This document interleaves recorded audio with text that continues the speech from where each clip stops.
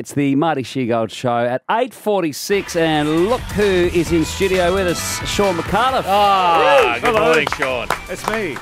It's lovely to see you. Yeah. Do you think when they did that song, The Angels, because at the end it's good, please tell me what the time is. Do you think that was a call, they wanted a time check, they knew it was going to be on the radio? Yes. Yeah, I'm sure they did. It's brilliant, isn't it? I've I think done you're it a couple of absolutely times. right. Doc Yeah. Neeson would have been thinking, I know where this is going to end up. Yeah. Top of the hour. Top of the hour. Exactly. Just out of the ad break. The 13th season of Mad as Hell premieres this evening. Thank you. 8:30 on the ABC. Before we talk about that, what a career, as I just glance over the piece of paper in front of me. Surprised you need to look at the piece I of really paper. don't. I mean, I'm so familiar with your career. Well, you have been involved in my career. We I certainly have. Started together. We were in a film together, you might remember. Yes. And I was telling the guys earlier that I remember you as a younger comedian at the Star and Garter Hotel in South Melbourne. I did try it a few times, Marty. many years ago. I wasn't very... I remember I got up when everybody else got up. You Yes. and Bob Franklin Yes. and Jamoan and Glenn Yes. Robbins. And I thought, this looks pretty easy. You know, there's But you obviously were- the bar is low. I'll you get were up.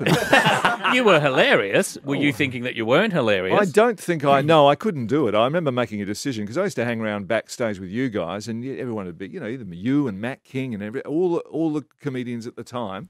And I thought, I couldn't possibly do this for a Yes. living. I don't know how you guys do it. No, you were doing it beautifully. But I think, like so many things in life, you find something else and you sort of tend to gravitate away from stand-up. Yeah. So I'm a TV guy. I'm like Yeah. a sketch comedian. I Yes. don't think I could never do stand-up. I take my hat off to you.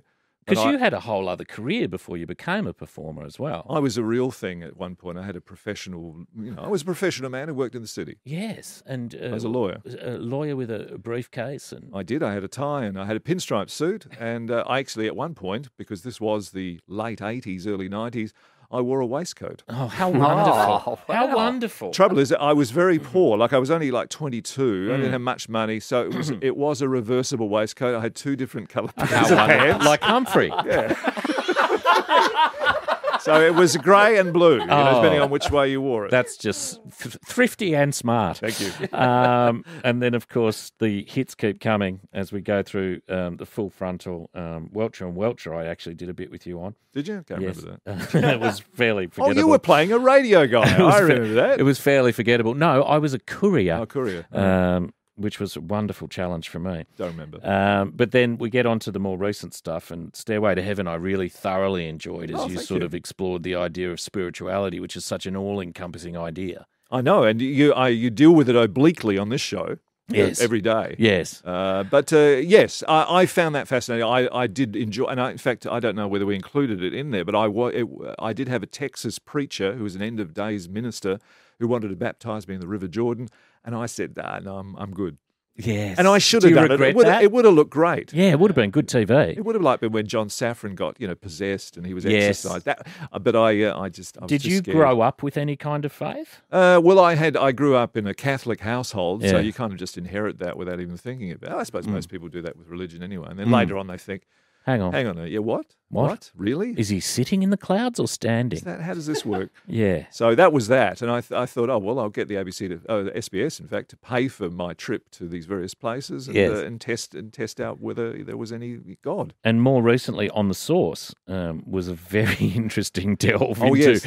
Well, I don't see. I didn't drink. I don't drink. And No. I haven't for many years. And I was a little bit concerned because my children were growing up, and I had no advice for them. So again, I just got ABC to pay for the bills and said, "Kids, watch this." That was an eye opener for you, though, I would imagine. Yeah, it was. And I hadn't had any alcohol for 35 years, and part of it was to see how my brain would work with an MRI and everything. So I did actually drink in one of the episodes to the point they said, drink so much that you're going to get a hangover.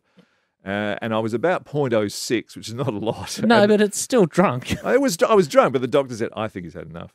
And how was the hangover? Well, I didn't have one because you need to get to 0.08. Oh, do you? Apparently, in order Is to get that a a hangover. fact? Yeah, that's right. And so I didn't have a hangover. In fact, the test, it didn't really help the doco because all the tests I did much better after a few drinks and the next day. Mad as Hell returns tonight at 8:30 p.m. on ABC TV and ABC iView. And Shaun joins us at the moment. Hello, sorry, it is 8:32 it starts. I don't want you tuning in and seeing the end of Tom Gleeson's show. Fair enough. 8:32. Fair enough. My apologies. 8:32. There you It's go. often the best bit. It's such a lovely group of people that you work with on this show. Oh, yeah. We know mutually a lot of them.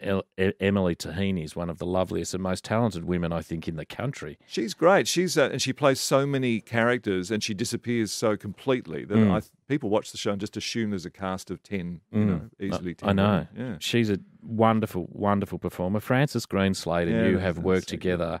How long do you reckon? Well, I met him at university, so I don't, if that's working. So we did footlight shows and things like that together. So I met him when he was 19 years old. What a working and no doubt friendship the two of you have. It'd just be shorthand now, wouldn't it? Yeah. We know what's going to happen, and it's like a trapeze act. He's going to catch me if he sees that I'm wobbly, and me with him. So and if we fall together, and it's funny as well. So you can't lose. And independently wonderful careers as well. And Stephen Hall, our old friend Stephen, Brilliant. does wonderful stuff. Tosh Greenslade, they're all there. What can we expect? I mean, I feel like we know what we can expect. Yeah. Well, you can expect to be surprised.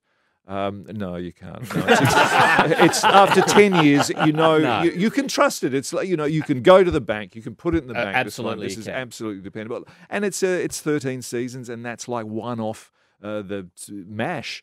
It's Alan Aldrich. Yeah, you have to watch it. And are you still enjoying it as much as you always have? I do. This is Gary McCaffrey, who who's a co-writer and the co-creator of the show. He said this is the show we've always we've been moving towards, and very few comedy shows are built out from the writers' room. And you were on Fisk recently, and the importance of the writing, and that if the show is built out, as Kitty kind of co-directed and looked after everything, it just feels less secondhand. It feels, you own the material a lot more. And are the cast writing as well?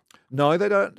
No, but they certainly bring to, like, say, Ros Hammond was in the show, and she would invest in some of the characters, and then we think, oh, great, we'll write for that character too. So it branches out from there. It does, yeah. And Gary and yourself have just been. I mean, you must have worked with Gary for the same amount of time. In fact, earlier, because we went to the same school together.